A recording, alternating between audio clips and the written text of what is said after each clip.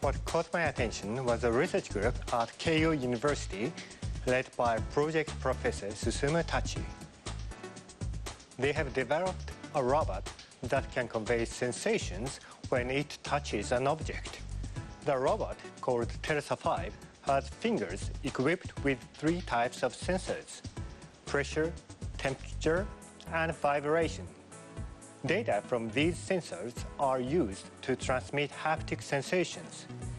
In addition to both audio and visual information, data are transmitted that makes users feel as if they are actually touching and rubbing the surface of an object. The researchers say that this technology could be used in telemedicine and disaster response, and even in virtual shopping. The possibilities are endless. There are many environments that are dangerous for humans to work in, where delicate tasks must be performed. Examples include outer space and nuclear facilities, where radiation levels are high. Someday, robots like Telsa 5 could prove very useful in places like these.